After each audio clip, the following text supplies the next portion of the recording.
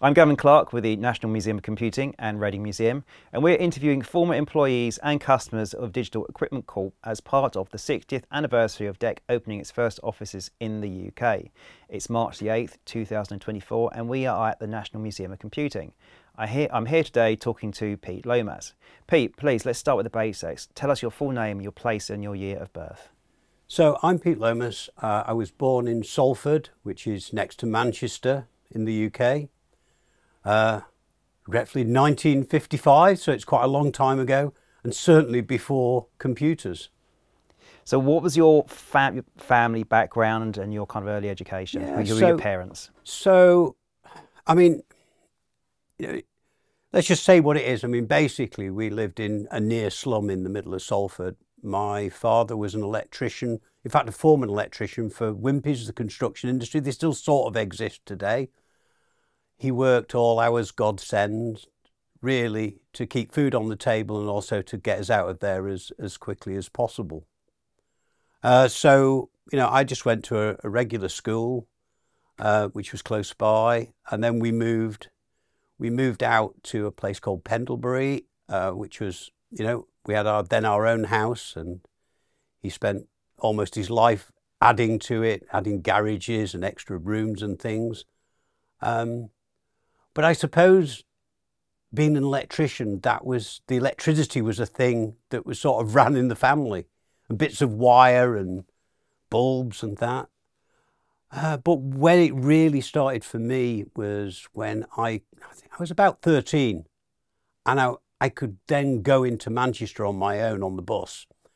And I'm sure you'll realise that sort of Manchester had a massive computing culture, from the Ferrantis, the ICLs, and all the cast-off bits of electronics would end up in this place called Shrewd Hill. And I'd go there and just root and look for things and bring things back. So one day I brought back, I think probably reasonably, quarter of a telephone exchange might be the right thing. I got some funny looks on the bus, The family were horrified, but I sort of had a plan. I had a plan that I could take all these components, and these were relays, diodes, uniselectors, and various assorted capacitors and junk around it. I took it all apart, cleaned all the parts, and somehow, and to my embarrassment, I can't remember exactly how I did it, I made a noughts and crosses machine out of it. Now, I didn't realise, but I suppose that was a sort of computer. It was a fixed program computer that played one thing. And I think when it really came down to it, I was interested in making things and actually creating things. And so schoolwork was really a huge challenge for me. I couldn't see the point. It didn't focus on anything that I understood that I would want to do. What kind of things were you being, I suppose, made to learn, or what was outside the curriculum you might have been interested in? Well, I mean, we had French and Spanish, and there was a very small amount of Latin. There was geography, but the things I was interested in, which was, sort of towards the chemistry, the physics, and the thing I really liked was technical drawing, because you could be creative on the page. But then they made me sort of do art, which was draw flower. Now I want to draw, sort of mechanical things, and that really didn't go down too well. So I ended up, school just wasn't for me. It just didn't float my boat. And I spent more time building things and also experimenting with chemistry than perhaps I should have done. So I ended up at 16 leaving with some fairly mediocre results. The top of the tree was technical drawing, as you might expect, then maths, and then sort of gradually descending order through sort of English lit, down to a grade 9 fail in French. So what do you do then? I wanted to get out of there because I wasn't enjoying it. And I got onto a course which was an ONC in electrical and a bit of electronics at Bolton Institute of Technology, which is now the University of Bolton. And the reason I went there is because they had stuff. When I went there, they had so much stuff you could actually work with. things that you could actually play with and interact with, and that just was like brilliant for me. So did you apply to anywhere else apart from Bolton? Any other options, or was it straight Bolton for you? It was crazy. I went there and was instantly, I was instantly attracted to what they did. Were you looking for further education? Yeah, because I didn't know what I wanted to do. Even then, I think my fear was I'd probably end up as an electrician on a building site. I'd spent several years with my dad helping to rewire houses. So I thought, is this my life? But I like making things. This is not quite right. So this is where I sort of, my first, if you like, skirmish with DEC was at college. So describe Bolton Institute of Technology. What is the building and what the kind of things are going on there? Okay, so the building, was basically for then, a modern building with a big tower with a library in it. And at the back it had, they were doing things like automotive engineering, electrical engineering, which I was in. They had an art side, a mechanical engineering side. So it really was a technical college. And in fact, it was one of two in Bolton, and they were sort of vying with each other for doing the best courses. And really, it was the electrical engineering. It was all heavy machines, three-phase motors, generator sets, and all that sort of stuff. And they had a huge lab with all this stuff in.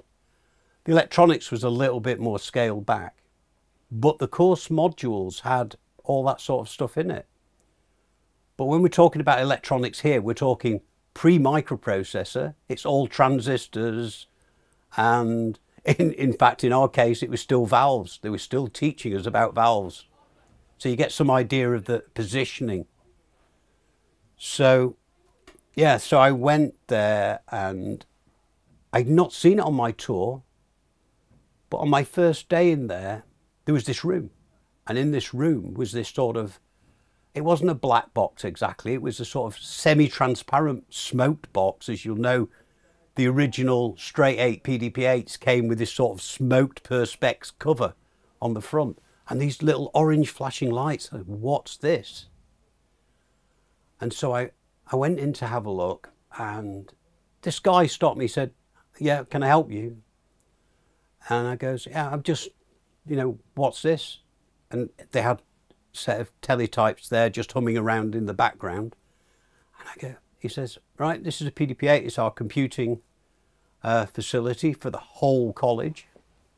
He said, what course you're on? He said, oh, I'm on an ONC. He said, oh, I've got some bad news for you. It's not part of your curricula. If you were doing the BSc in electrical and electronics, then it would be.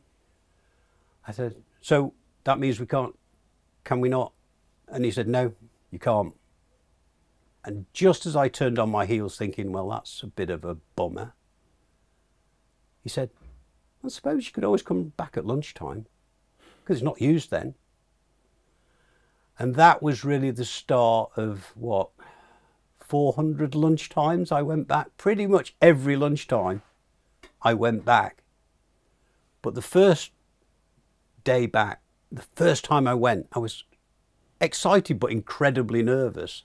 He sat me down at a terminal.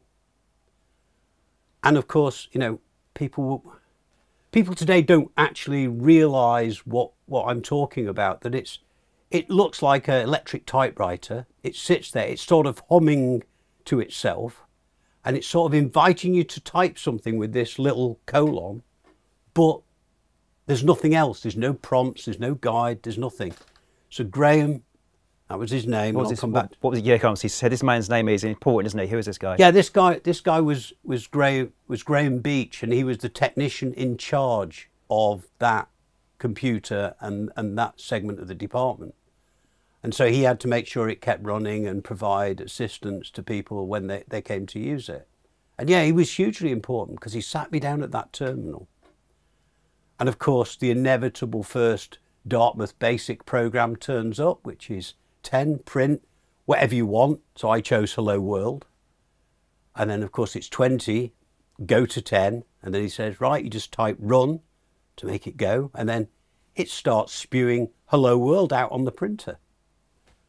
And it keeps spewing hello world out on the printer. And it keeps doing it. And he's just standing there actually eating his sandwiches, just watching this develop. And I'm sure he was, you know, I started, well, I tried stop and I tried halt and all the things I could instantly think of. I started eyeing up the powers, thinking that's the only way I'm going to stop this. There was a switch on the front that said offline. I thought, oh, great. So I switched it to offline and it stopped. I thought that was great. And then I switched it back online and it just kept doing it again. And then, of course, I think he just waited for that bead of sweat on my forehead. And then he just leaned over and just typed Control-C. And I think that was a magic moment. And there was sort of several things in there. One, he'd given me the opportunity to sit down there and write a first program. He'd give me encouragement, like tell him, you know, give me a hint as to what to do. But he'd also given me control because he'd shown me this magic key combination that when your program went completely bananas, that would just stop it. And I think that without that, I wouldn't have necessarily got into the computer. But you realise very quickly that if you can write a set of instructions, the computer will do your bidding. He said something important to you. He said, didn't he say that was your first lesson in computing? That was absolutely, yeah, that was my first computer program. And from there we got ever so much more complicated. So what happens next? So that was your very first one. So you went back the next day and then the next day at lunchtime? Well, the next day, and then the next one, of course, was to give me access to the Dartmouth Basic manual, which I read from front cover to back cover twice to understand all the different commands that you've got. And then we had a long conversation. Why has it got line numbers that go 10, 20, 30, 40, 50? Well, so you can put other instructions in between. And this whole thing about being able to create a program and writing subroutines. So every day I went back, I just sort of developed that knowledge till I got to a point where there was a couple of lab experiments and I thought, oh, I don't fancy this. So I went to the library, looked up the formulas for how these worked, went back at lunchtime, tried to program the formulas in, and eventually got there. And so I just got a set of data that I could just plot on a piece of graph paper with the results. So I didn't need to do the lab experiment. I could just do it from a simulation in the PDP-8. I mean, looking back, I mean, it was an immense technological achievement. And what was it? It had 8K of memory. And inside the 8K of memory, they managed to write a 5-user basic system. We had 5 terminals. I think we had 3 in the main room and 2 across the corridor. And it just then sort of took over because I saw it as a massive utility tool. Can you describe it? You described it physically. I mean, what was the sense of, I suppose, what was it like to use? I mean, people would look at this today and maybe be confused by a lack of a keyboard or a lack of a screen, but this was all very advanced for its time, wasn't it? Still, comparatively speaking. Oh yeah, I mean, it was, I mean, looking back, it was really the precursor to the mini computer that everybody else had. I mean, they'd managed to deliver something at a price point where a college like ours could afford it. The exact configuration I'm not 100% sure of now, but I think we had 8K of memory, which is the expanded version. And when I say K, it's K words because it was 12-bit, which is also an interesting architectural thing. I spent time, he gave me all the manuals, I had all the circuit diagrams to look at. And that's where my interest in creating computers came from. Because when the engineer would come to service it, I'd try and sneak off and actually be there and watch him do it and actually understand how you maintain some piece of technology like that. But to use it, it was very, you had to create everything. It was very bland, you know, all this Windows drag and drop stuff was, you know, tens of years in the future. Because we just didn't have the compute power. The compute power was solely about the calculations that it was going to do. So how many years are you at Bolton Institute of Technology for this? Just 2. So 2 years, and every lunchtime you're in there using this machine. Pretty much. What's happening to your actual coursework at this point? Oh no, coursework was fine, and the reason the coursework was fine was that I'd actually figured that, you know, within a fairly short space of time, I thought this is really cool, but the college didn't have any more of it, and I found out with a bit of research that Manchester University was like an epicenter of computer hardware. And so I started to make a plan. Right, I'm at a college in Bolton. How do I get into computer science at Manchester University? What do I have to do to get there? Because that is going to be the next place, because there I could be taught by, you know, people like Tom Kilburn, who is essentially the father of modern computing. I mean, his papers on the one-level storage system still hold true today.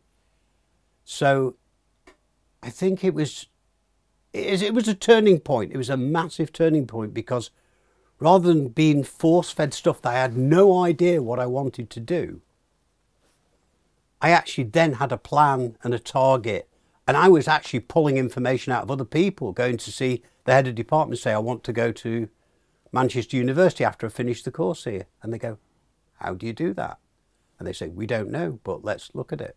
So what you did in the DEC 8, the PDP-8 was a massive turning point. Your experience, that was the turning point. I think I would definitely say that opportunity that Graham gave me was the turning point of my life. It turned my focus into something I wanted to spend my life understanding, because I saw it was a piece of technology that you could develop to do anything almost you wanted. I mean, as we know now, what we can do with computers is fantastic. But then it was a really simple computer, but the rules still applied. If you could think of algorithmically how to do something, it would do it for you. And this is Graham is an important figure in this, isn't he? Can you describe him? What was he like as a person? Can you physically describe him to us, picture for us? Well, he was. I mean, it's hard now because I've never been good at dating people. But I mean, I think he was probably only in his late 20s, right? I mean, I was a 16 going on 17-year-old. He was in his late 20s. Obviously, computers were the thing. He was always very casually dressed, and he was, apart from defending the computer against people, he was a very affable sort of guy. He was always happy to help. He had a sort of shock black hair. I'm trying to think of somebody I could probably equivalence him to, but not immediately. I can't really. I mean, it's funny how when you get to interact with somebody so closely, you forget what they look like. It's that interaction that's more important. I desperately went through every photograph I could find for Bolton Institute to try and find a photograph of him. But I think he was a bit camera shy. He always seemed to have managed to avoid it or just have his back absolutely to the camera, which is a shame. And I've tried on several occasions to try and locate him just to let him know what a difference he made.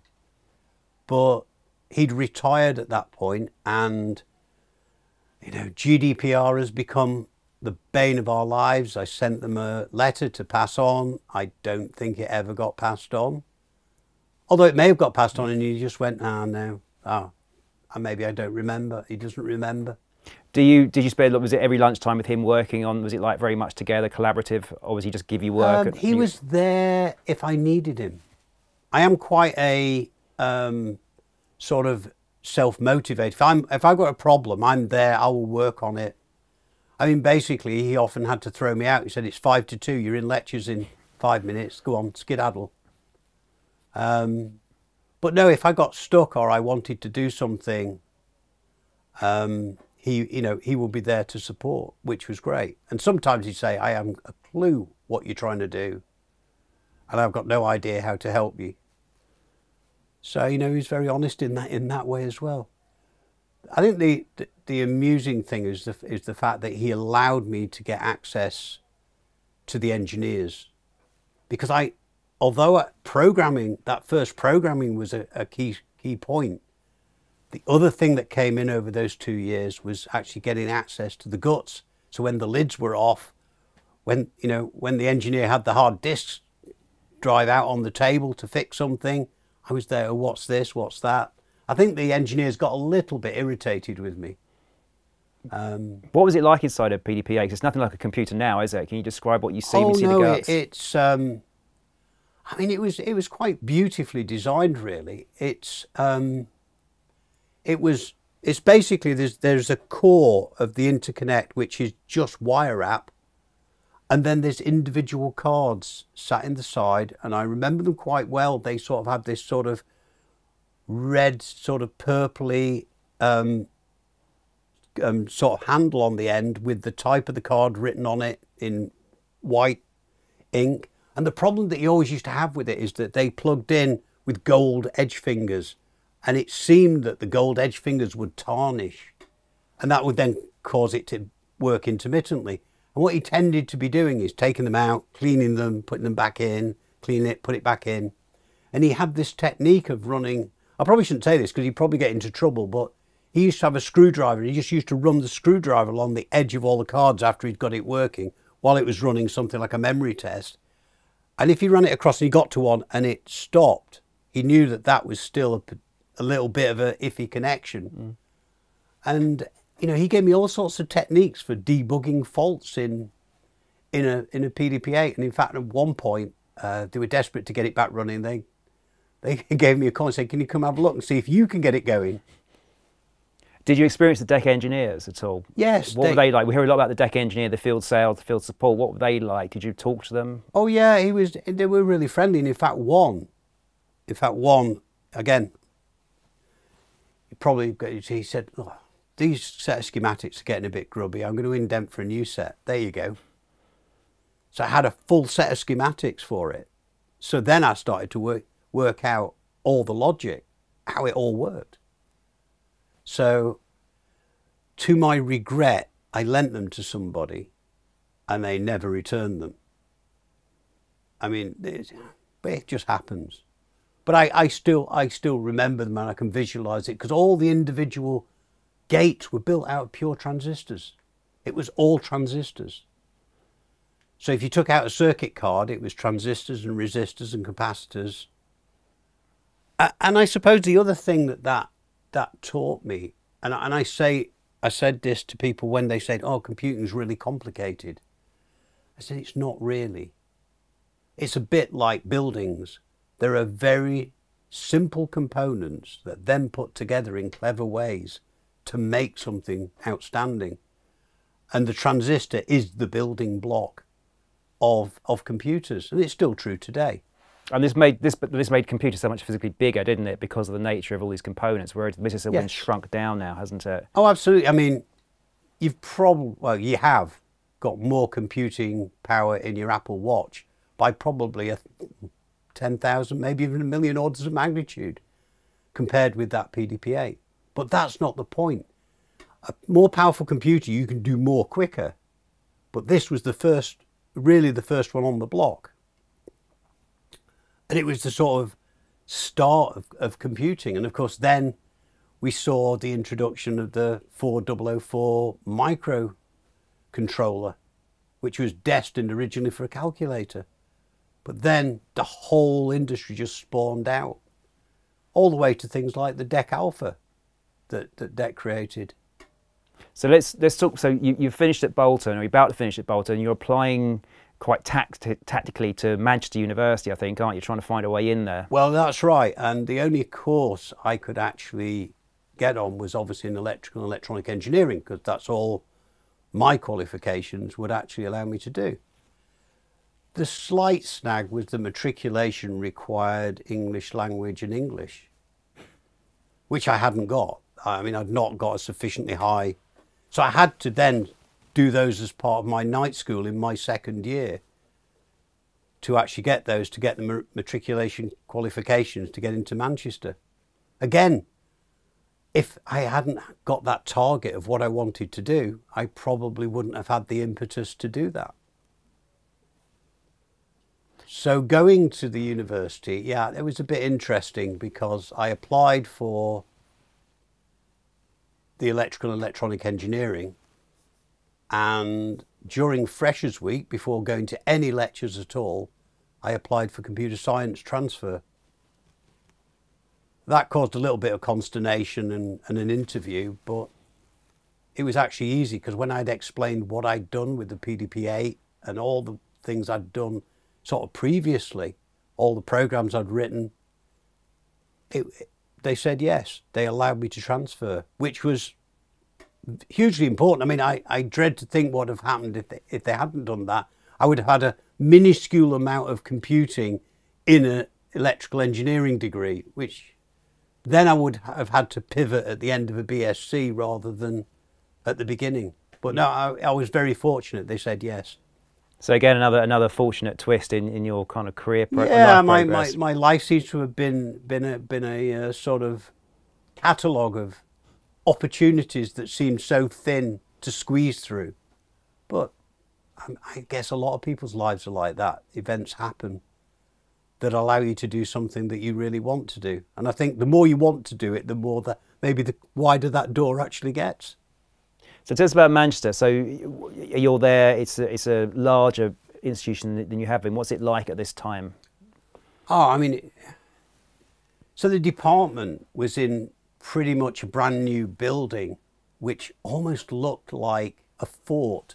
It was sort of vertical column brick. And they had, in the middle of it, they had a courtyard, which had this pond. And it had in the middle of it what looked like a big O in sort of white plastic in the middle of this pond. And the first day I go, and they go, well, what's that? Because that seems a little bit out of phase. And then one of the lecturers goes, oh, that's floating point 0. And of course it was a big pun, but it took me at least 6 months into the course before I understood what he was talking about and actually got the joke. Because floating point numbers was not something I'd done with the PDP-8. I mean, it did it, but I didn't realise. So it was very busy. The lectures were like 4, 5, 6 times the size of what I was used to. The benefit I had is a lot of the electrical and electronic engineering that I'd done stood me in really good stead. And the first year was fairly straightforward because the basic electronics I already knew. The basic gates technology I already knew. Some of the computing I'd already done. So you can imagine the second year hit me like a brick wall when they stepped it up. But I managed. And what were you using there at Manchester? What systems are you using? Well, the Manchester was a sort of a 3-level. So the top 2 levels of the building were computer science. The bottom floor was what was called the Regional Computer Centre. And that had ICL machines in, it had a CDC 7600, had a CDC 6600 in there. And it was all the universities collaborate on a timeshare system. So it was... Describe timeshare. What does this mean? Because people may be not sure. No, okay, so basically,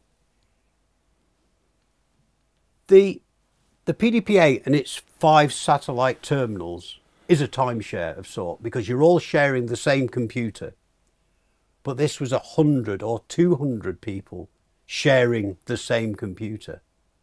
So when you typed your bit of code, at some point that computer would run that piece of code and give you the results back. But a large part of our sort of curricula was based on punch cards.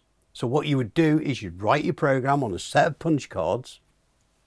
You would then submit it overnight to be run on the 6600 or the 7600. And then the next day you get your cards back and your output on a set of line printer paper. So what that did, it was quite interesting, is it made you more thoughtful about your programs.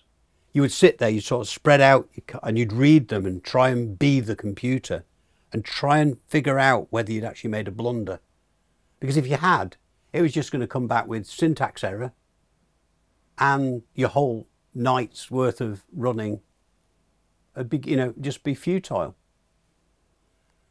I did make a fatal mistake when I got page feed and line feed confused and was given back a whole box of paper with one character on each page.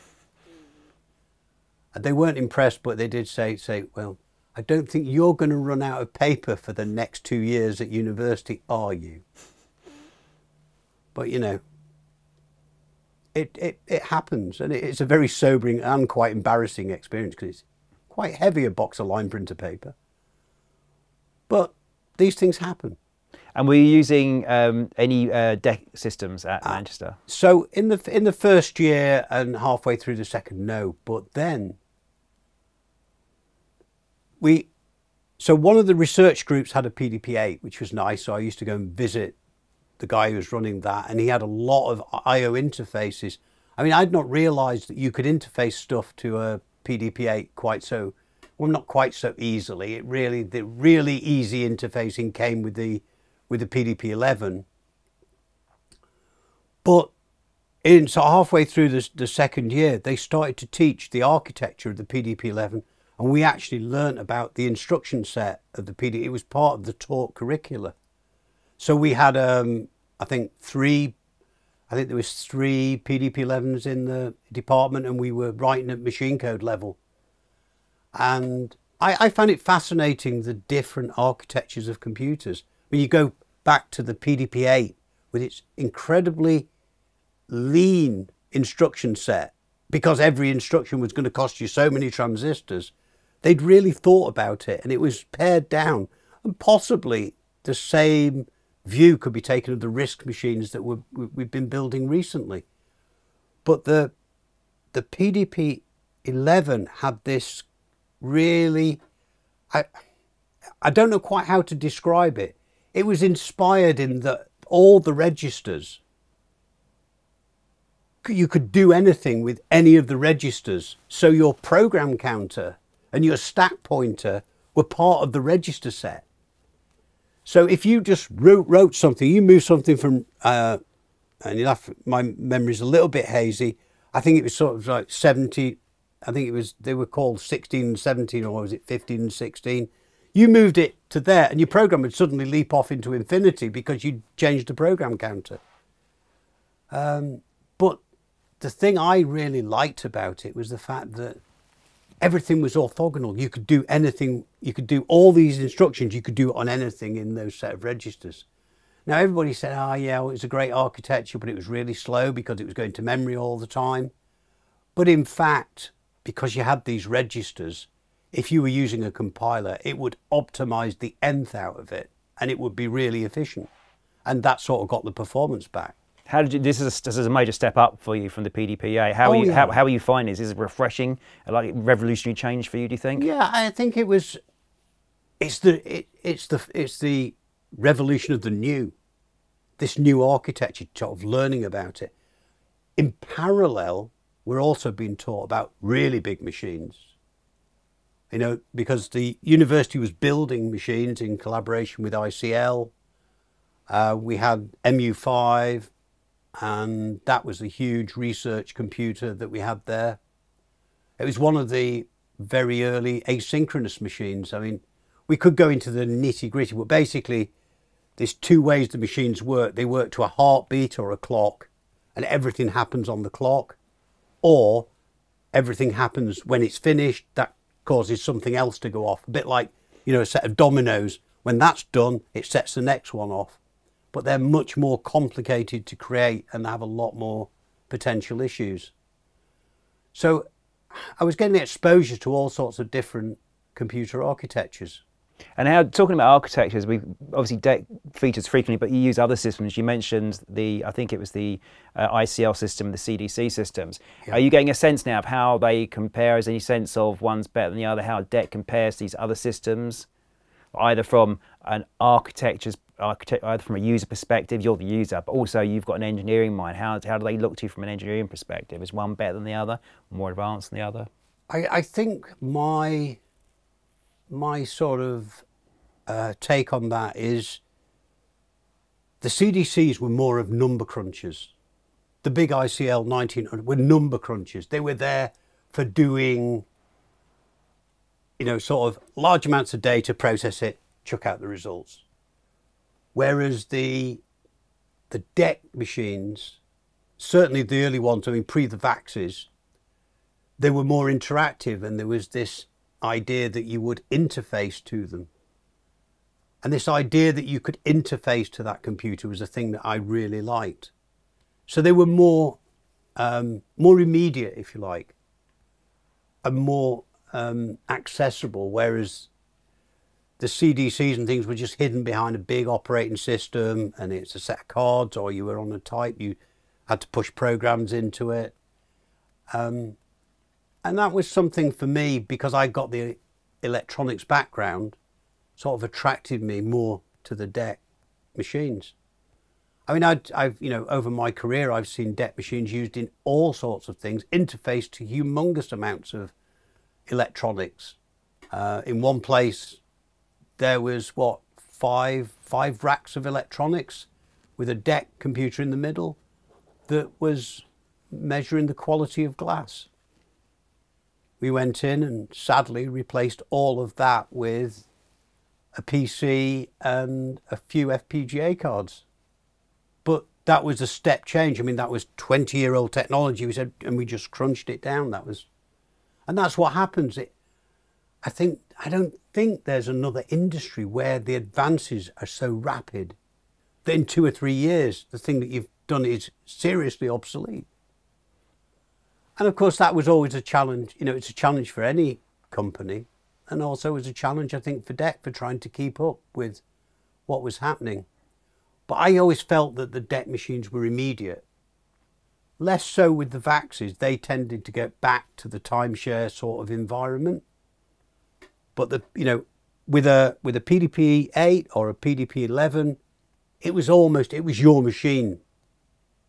And it was almost in a single user, your machine, you make it do your bidding. You're not sharing that time with anybody else, whereas on the CDCs, you're sharing it with hundreds of other people. And you mentioned the interface. Are you on the 11? Are you using like terminals, screen terminals to access them, or is it a keyboard straight into the PDP 11? So we had a variety. It was, when you say terminals, I mean the VD. You had a bit of a choice. You either had a terminal with a paper like the old ASR 33s. I think these were made by Olivetti. But we also had VDUs, because they were now, you know, with CRT tubes in, obviously, but so they were monitor with a keyboard. Yeah, I mean the VT100 terminal, still a keyboard. But also you could interface to them. You could buy interface kits, and then you could get interface hardware. I never got the opportunity to do that, just the way that my career path went. I actually ended up leaping all the way through, almost right back to Z80 systems made by research machines. And I was interfacing things to those to interface into large-scale computers. That's sort of where my end of my university career went, was building the next generation of high-performance computing. So as I was going to ask you, so what do you take away from your time at Manchester? Anything that really sticks in your mind of programs that really stand out, developed using DEC systems or large systems around DEC that you kind of think, yeah, I look back on that with fondness, or that was an achievement?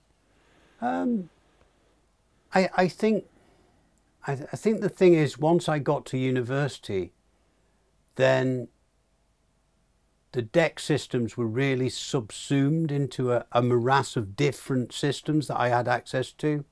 It's hard to pick out. I think the thing that changed is that with the PDP-8, you would boot it in the morning on the hand keys. On the PDP-11, you just literally just turn it on, and the disks would come up, and the operating system would come up. Yeah, it's hard. It was a mixture. But I say the thing for me, that the big takeaway was the immediacy still. of the PDP 11 that you could actually interface to it, and it was your machine, and you could actually just, we actually could just put programs in on the hankies like you could on the 8. But I think you know, we started to get very quickly, we got a thing called an ICL perk, which was the computer with the interactive, really high performance interactive graphics on it. And then everybody's attention turns to those because they were much more fun.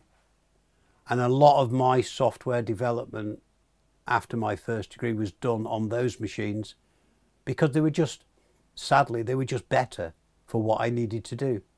So I was going to pick up, so you graduate from Manchester and you go on. Are you now moving away from DEC systems at this point on a... Yeah, I mean, the problem is I'd moved into hardware, so physically creating computers. So the use of the DEC equipment sort of disappeared and dissipated. So that probably is where I started to detach myself, if you like, from the DEC story. I mean, I had been over to UMIST, and they had a DEC 10, which was quite a beast. But in terms of the power and performance of the other stuff that we then had access to, it was losing ground rapidly. So where do you go to? Your career takes off, your jobs after university. What happens? Well, so I spent some time giving back at the university. I became a lecturer in computer science. Did that for a number of years, but then it was actually, again, it was interfacing into a computer that got me out of there. A guy came up to me after an open day I'd built. It was really fairly simple. It was just a camera, a frame store, and then output to a terminal. And what it did is it took a black and white image, it did a color video lookup, converted it into a sort of false color image. But I did that because that's something that would attract the general public. They sort of understood what was going on, but they thought, you know, it was my super cheap version of a Quantel paint box, right? I think the total bill of materials cost was something like £110 I'd spent on it, and a lot of wire wrapping over several weeks to get it together. But a guy said, oh, I need a commercial version of that. Will you do one for me? I went to see the prof and he said, well, yeah, I guess you can. But then the drag of those creative commercial projects just got the better of me. I mean, projects at university would take months and months and months. These were like bish, bash, bosh. You know, I want it and I need it next week or the week after. And so that immediacy and the speed of that quite appealed to me, because again, it was another challenge, not only to do it right, but to do it quickly. And so I eventually left. I spent 2 years at another company trying to learn the ropes of business, because I'd never done anything with business, to try and get an understanding. Then I set up on my own as a computer consultant, built a business, sold that business, and then started the one I still run today. Which is the one you run today? Yeah, the one, it's Norcott Technologies up in Widnes we are in now. So yeah, and what we do is basically we build hardware platforms for people to put smart software on. Let's talk about the obvious, sort of almost the elephant in the room, as it were. So Raspberry Pi is now is obviously in your life. So how did that come about? Because you mentioned the guy came up to you there and wanted you to build something for him. Yes. Is that kind of, how does Raspberry Pi start emerging? So ever since, I think probably as I left university, I realised that a lot of people had done a lot of things for me, especially Graham. He'd given me that opportunity and that encouragement.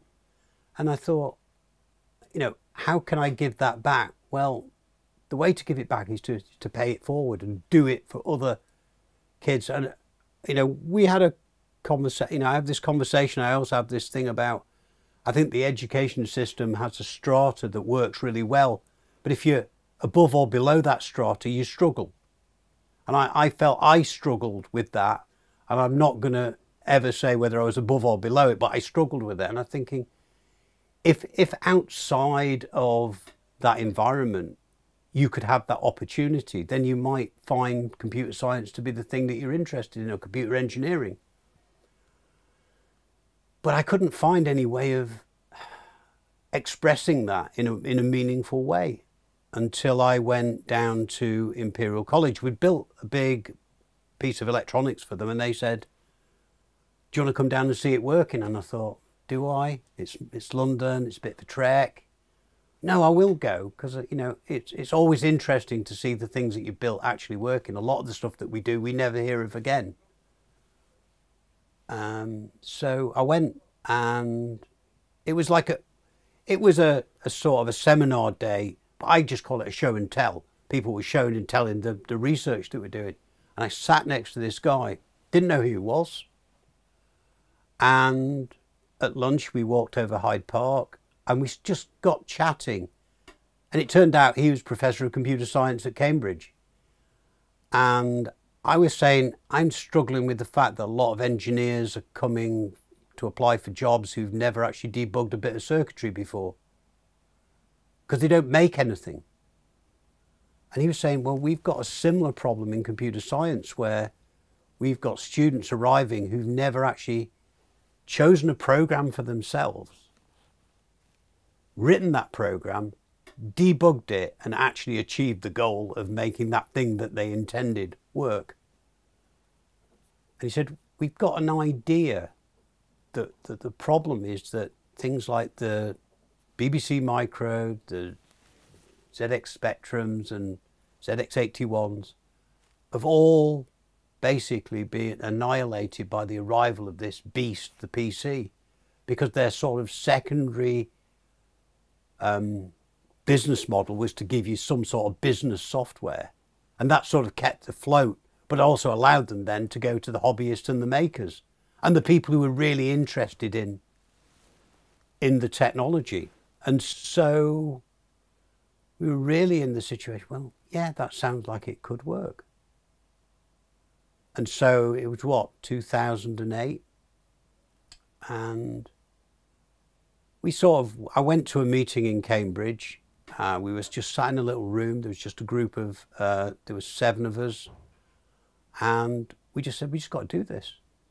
We just got to give this a go. Did you know what you were talking about at this point? Did you have any sense of the Raspberry Pi? It's still very abstract. No. We were at that particular moment, all we were thinking about was a small computer you could give to pre-undergraduates to say, go do something useful with this, come back, and then you can talk lucidly about what you've done with it. And I thought, that'd be great. I could send that out to people who are applying for engineering jobs and say, interface something useful to that, come back and talk to me about it. Because that's far more informative for me than a CV. You can write what you like on a CV. The proof is whether you can actually do it physically and actually make this thing work. There's this whole, I think it was, it was this thing that Steve Jobs, there was an interview, and he said that the problem is there's a huge amount of craftsmanship between an idea and a physical product. And that's the bit that I'm massively interested in, always been interested in, is how you take that idea and you actually turn it into its physical form and then get it to work at, and there's so many constraints, price point and physical size and all this sort of stuff. But that's all part of the challenge. So, yeah, so I said, well, look, I build electronics. I said, I'm no good with the software, but I build electronics. It's my day job. I'm sure we can squeeze a few of these through our production line with no problem. So I offered to build these, what was then going to be 3,000. That was the maximum. We thought we needed 3,000 over 4 or 5 years. Did you have a diagram? Like, did you have product in mind? No, nothing. The hardware, anything? No, we had a very basic concept, and the very basic concept was to emulate essentially what something like a PDP-8 did, and also BBC Micro. It sits there with a prompt, and you've got to type things in. And the idea is it would run Python, because that was a more modern language. And there would be some limited scope for interfacing, maybe not, because their focus was more on the writing of the programs. My sort of side focus on interfacing it to other bits of electronics. And it was that marriage, if you like, of that thought and their thought that eventually, because this was 2008, and it then took us till 2011 to get to a prototype Raspberry Pi. And it had all those features. But the big evolution between that initial meeting and the first prototype is we had an ARM core on the device and really nice graphics, so we could run a version of Linux. And that just explodes the horizon of opportunities. It goes from being, you've got to type everything in yourself, to, oh, there's a library that'll do this for me, and I can bolt this together, and I can do this, and I can do that. And there was a huge amount of work to try and figure out how we could make this Linux computer for $35. We had really nailed our credentials to the masthead. I have to admit, I wasn't necessarily at that point saying we absolutely could do it, but that's where the charitable side of it, we realized that if we tried to do this as a business, it was going to do two things. One, it was going to send the wrong message, because this was a mission about giving people opportunity. And also, it was about, you know, getting people to come along and join this marathon of a mission and actually help us. So when we went out for components for it, we said, well, we don't want you to give them to us. That's no good to us. We want you to perhaps just give us a good price point, like maybe the million-piece price, or the price you'd give to Apple, or the price you'd give to Sony or somebody like that. And if you do that, we'd be happy with that, and we can work with that. And quite a lot of people did, quite a lot of people didn't. Some people believed in the mission instantly because they could see where we were going. Others just thought, nah. So, but it was all stems from the fact that I wanted to ultimately give other kids the opportunity that I'd had, because it had been so life-changing for me. And I suppose, yeah, I mean, it's probably a little bit big-headed to think that it would, at that point, that it would make a difference. But I had to try. I had to try and do something that would give other kids the opportunity, like I had, to give them a choice. And I'm not saying they have, you know, you don't have to be interested in computers, but if you try it and you are, then it's a win. If you try it and you're not, I also argue that's a win as well, because you know what you're not interested in. Mm. How it was interesting in the survey which you took part on. You said obviously the interaction, the assistance of the technician at Bolton transformed the course of your life and eventually led to the creation of the Raspberry Pi. Obviously, that much is obvious with Graham, who stepped in at a very important moment. You know, sliding doors world, you could be anywhere other than here right now. But I'm curious to find out, in what way can we say, or would you say either the PDP-8 influenced the Raspberry Pi? Is there a direct technical heritage there? You keep talking about the interface aspect, which you said they were very to create a word, interfaceable, weren't they, the DEC systems? Yes. Is it the interface? Is it the usability? Was it more kind of the concept of opportunity that it presented? Is it any way we could say, yes, the system lives on today in the Raspberry Pi, either from a conceptual or a technical perspective? Yeah, I think there are several things. I think the first thing is, I know it sounds a bit weird, but it's this personable thing. It's your computer. It's doing your bidding. Nobody else is involved with it. That was very much, although it was a multi-user system, you could actually take it over and it could just be yours. And that was, I think, the thing of the DEC that I really quite liked about. It felt as though it was yours. And you type your program, you type run, you could look over, you could see actually the lights. I mean, you do the Control-C and it'd all sort of largely stop. So there was that sort of part of it. You're right, the interfacing was another thing, because, you know, when you look at the environment, computers are everywhere. You just don't realise they're there, because they're doing a job, they're doing a function. They're not being a computer. They're being the heart of some other piece of electronics. And so I feel that's very important, because that's a whole opportunity for creativity that doesn't look like a computer but does things by using a computer. So this is the tool aspect. And I always felt that the PDP-8 and the DEC systems were a really good tool. So yeah, I guess it lives on. But I mean, the problem always with this is that the technology goes so fast. So the graphics and things that we can do on the Pi, there's no really direct equivalent on, you know, in the DEC world. So I think for me, it's the foundations that it built, the bits of technology. There's little bits of DEC in all the things that I've done from where I started, because of what it taught me back then. Those little bits sort of weave the way through everything I've done. So you know, yeah, it's in there. But if you think about it, if DEC hadn't invented that computer, made it at a price point that was affordable for a college, that gave me the opportunity, then I'm certain that Pi wouldn't exist. Because that was such a, you know, something else may have come out. I mean, what we say is if one door opens, the other door's closed. You just don't know. But I do believe that their sort of mission to make an affordable computing system that was interfaceable was a key moment in probably in computing itself. And then of course you've got microcontrollers and microcomputers, and they all have the interfacing capability. Then that sort of went a bit weird when you got to the PC, and then it's all come back again with things like the Raspberry Pi and probably hundreds of others now that emulate what Raspberry Pi did.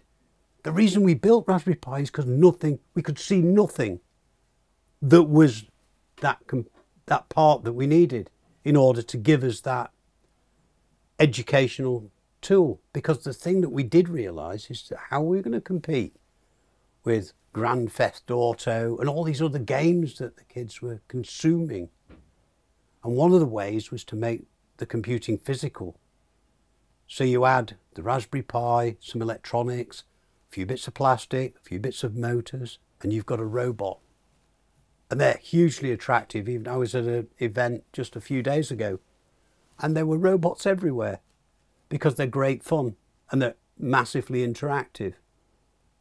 And there's also, you could see in some of these robots the personality of the people that had created them and the way that they thought about that. So yeah, no, I mean DEC, you know, I suppose you could say without DEC, that foundation, then yeah, Raspberry Pi wouldn't exist. But there's not like a really thick strand. It's like a wire that's been, it sort of influences everything that I've probably done. Just mentioned, just kind of curious to find out if you could explain to us, first of all, the professor at Cambridge University, just his name, because you said you met him at that meeting. So that was Alan Mycroft. Okay. And the other thing was, I was going to ask you, do you think, you mentioned how you both agreed, you both faced this problem. You had engineers who were coming to you, didn't know how to debug hardware. He had, I suppose, computer science people who didn't know how to debug applications. Today, the world has moved on so much, everything is so much cloud-based, downloadable, you don't need to know that stuff almost. And yet, why does it remain important to know that stuff rather than outsourcing knowledge to somebody else? Yeah, that's a tricky one. And I'm just going to have to mess up with this and just have a quick.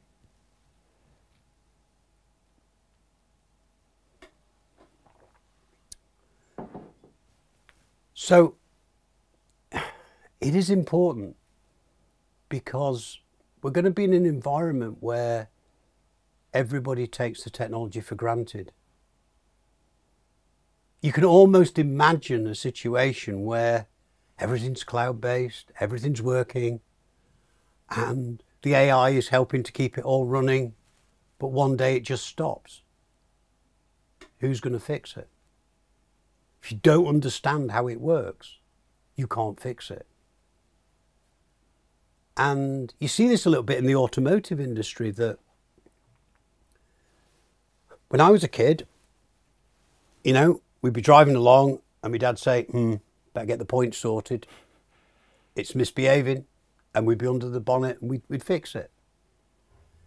Now you've almost got the situation where there's a piece of plastic and it's imprinted in the top. Abandon your credit card, anybody who enters here, because it'll be £1,000, £10,000 to fix whatever you break. And you can't fix it because you don't understand how it works. It's all just too complicated. We run a severe risk of making all this technology that complicated that nobody understands how it works. And in fact, we have a little bit of that problem with AI now, because people say, well, it makes decisions, but we have no idea. We're ultimately going to have to get back on top of that in some way, because if we don't, we're never going to be able to fix it. We're never going to be able to repair it. And also, we're not going to be able to develop and innovate on top of it.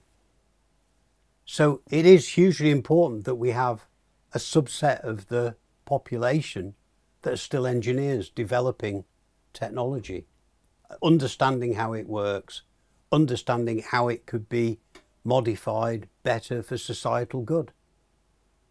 Because ultimately that's what we need to do. I mean, technology needs to help to fix the issues that we've got. We also have a shortage of software engineers and hardware engineers, don't we? Oh, it's a huge shortage. I think it's because people don't see it as a career opportunity. And I think it's partially we need to give them the opportunity to get the bug.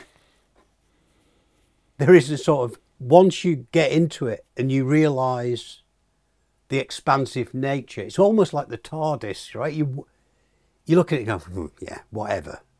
And then you open the door and there's this expansive level of creativity inside there, an opportunity that unless you're given the opportunity to open that door, you won't see. And the kids of today don't see it, because where do we expose them to it? Where do we give them the opportunity to see how this technology is created? And the answer, well, one of the answers is through what we do with Raspberry Pi and the outreach we do. And there's, you know, there's other great programs to try and do the same. And we are probably always going to have a shortage of engineers. But that's, you know, unless we actually work hard to say, look, this is a career, it's rewarding, it's something that you really can enjoy doing, then where do we go? We end up with nobody that can fix anything, nobody that can innovate anything. And eventually all that technology is going to die in some way. So it is a huge problem, and it's a huge problem we need to be on top of. And that's why I've spent, 16 years trying to help get on top of it. So why, in a nutshell, why should people be learning to get to the hardware, to the software, to get down to the roots of these systems? It's really so you understand how it works. So you have some knowledge about these things that are around you. I mean, you can arbitrarily say, I don't care, I'll just take my car to the garage and the technician will fix it. Ah, no, but the people who invented this have retired. We have no idea. All we can do is replace your car. Is it career changing? Is it life changing? Obviously, your exposure to the roots of technology changed your life and your career, didn't they? We did. I think it would. Well, it has. I think everything has an opportunity to change people's lives. It's being open to that change and being open to trying to discover, I guess, what floats your boat, what really gets you out of bed in the morning, what excites you.